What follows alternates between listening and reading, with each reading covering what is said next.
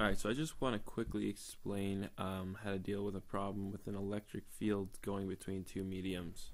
So imagine we have this boundary right here, and this medium is air, and we have a permittivity of epsilon 0, and then here we'll have this other dielectric medium. It has a permittivity of 3 epsilon 0. Now we're going to have some electric field that's coming out. So this is our electric field, and that's the one that's coming out, right? So we can call this E1, and there's going to be an electric field that's going in, and we'll have this angle right here. We'll just make it 45 degrees, and so then there's this electric field that's going in, and this is some other angle, Z2. Okay, so what we have to do is we want to figure out what the angle is.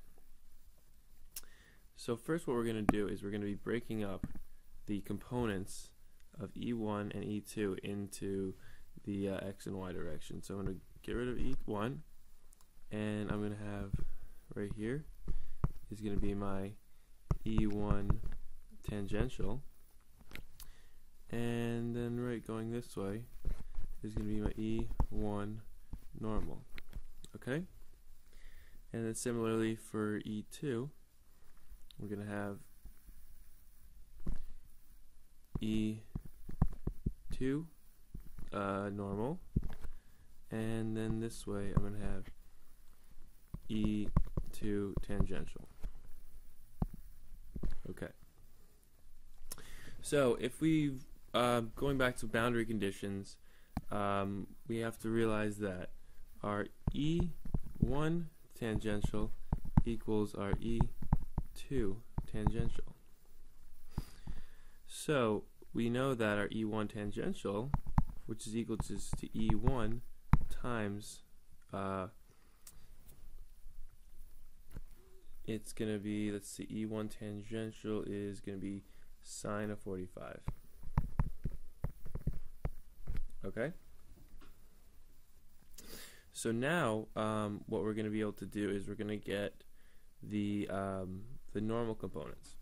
So the normal components do not equal to each other. E1 normal does not equal to E2 normal. But what is equal is going to be D1 normal equals to D2 normal. Sorry. Equals to D2 normal. Right? Now, D1 normal is going to be equal to epsilon 0 times E1 normal, and then D2 normal equals 3 epsilon 0 times E2 normal. So then we can say that D1 normal divided by 3 epsilon 0 equals, oh, I'm sorry, this is E.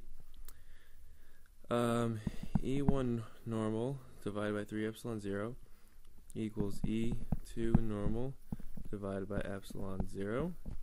So hopefully you can see that. I just put this there and then this there. Then I divided by the epsilons. So I can cancel these out.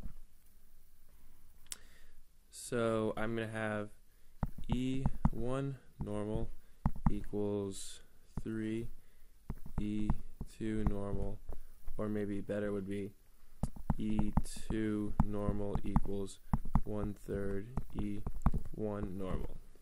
Okay, so let's just take a step back and see what's the point of all this anyway. So we know that I'm going to draw this triangle for our E1, right? So here's E1, and we know, right, we found out this angle is 45.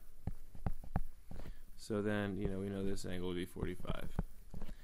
And this is going to be our E1 tangential. And, sorry, this is wrong. This is going to be our E1 normal. And this will be our E1 tangential. Now we've got here, we've got our E2, right?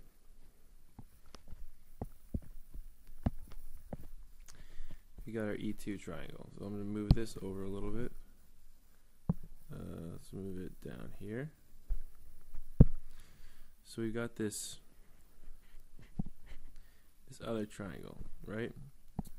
And you know, we have this angle theta here, so that's going to be the same as this angle theta here. And so we said that this is our E2, and this is our this is our E2 tangential, and this is our E2 normal.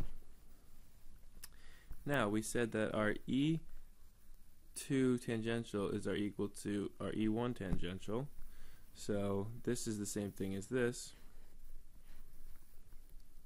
So I could rewrite this. I'm just gonna equals E1 tangential, and then we could say that our E2 normal is going to be equal to 1/3 E1 normal. Okay. So how do we figure out this angle? Well, we know that tan of our angle theta is going to be equal to tan equals opposite over adjacent, right? Tan equals opposite over adjacent, right? So tan equals E1 tangential over 1/3 E1 normal. And we know that tan of 45 equals to E1 tangential over E1 normal. So then I can times this by 3. So then 3 tan theta equals E1 tangential. Oh, actually no, this is the same thing as 3. So this is actually, if I times the top and bottom by 3 over 3, this becomes 0. This becomes 1. So then it's 1/3 tan theta equals this, and then E1 normal, which is equal to tan 45. So then tan theta equals to 3 tan 45, and therefore theta equals to 3 tan equals to inverse tangent of 3 tan 45.